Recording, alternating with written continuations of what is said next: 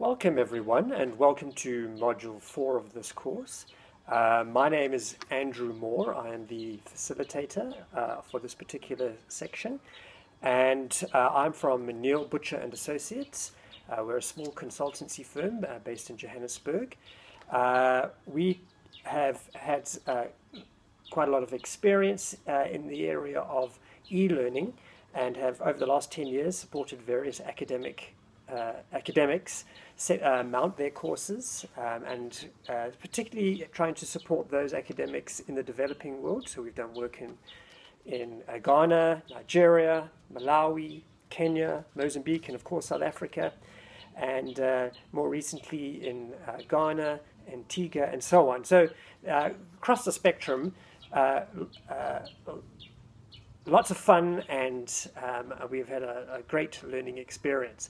Of course, MOOCs now are all the rage, and we're having a go here with you guys as well, so that's going to be very exciting. Besides e-learning as a main focus, we're also very keen to look into open education resources and making sure that people use them, exploit them, and also contribute by putting their best work out there for others to share.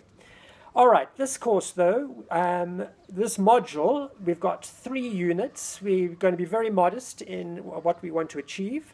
In Unit 1, we're going to look at how do you use ICT for classroom administration, and we're going to look at a general grade book or a mark book, and how we might use simple, normal productivity software to achieve that end.